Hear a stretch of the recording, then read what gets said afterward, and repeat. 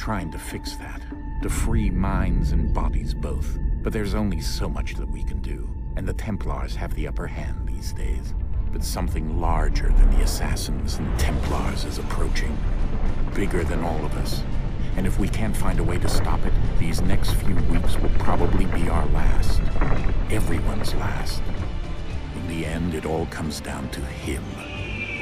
To Desmond. Through the Animus, he discovered his heritage, explored the lives of his ancestors, and uncovered their secrets. When that was done, he trained. He used another ancestor to provide decades of experience in the span of a few days. It worked. We think.